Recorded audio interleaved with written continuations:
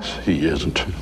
But we can't even say things like hands on. That gives you a visual picture of him putting his hands on them. Yeah, can't do that anymore. It's not the first time cartoonist Mort Walker found his strip out of step with the times. A few years back, charges of sexism in Beetle Bailey prompted him to put out a book and tone down Miss Buxley's slinky attire.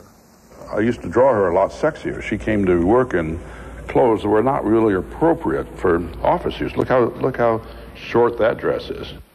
She'd go down swinging her little hips past the door. Here's one where the general had a real hard day. Self-explanatory. Nowadays, a more demure Miss Buckley has lost her décolletage in favor of a high-neck dress with pearls. Walker says General Half-Track is meant to symbolize everything wrong with bumbling bureaucrats, starting with bad golf. Failure is funny.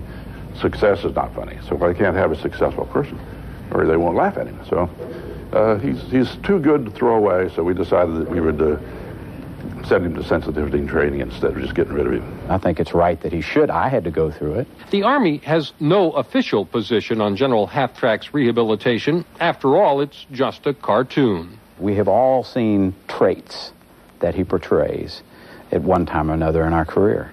And I think that the exaggeration of those traits is what makes it funny. It's a satire. Walker insists the foolish old general is based on a colonel he once knew, but admits he put a little of himself in the character. Well, I am sympathetic to older men who are a little bit over the hill, but the libido is still in there pumping away, you know. Yeah, we never get tired of looking at pretty girls. Negative reaction from his editors provided his own sensitivity training. I have what they call heightened awareness now. I've learned. Walker says he's a changed man, just like his cartoon creation.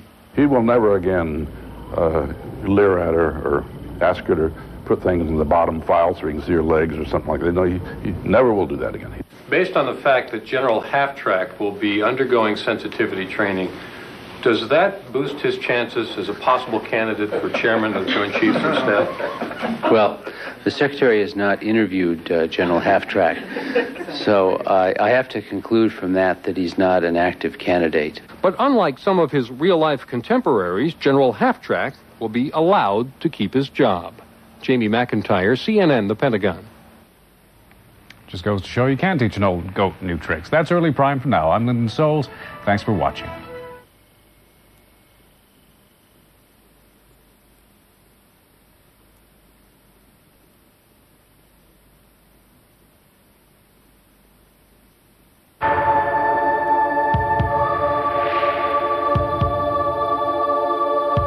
Wie zijn de mensen die de tweedehands kleding dragen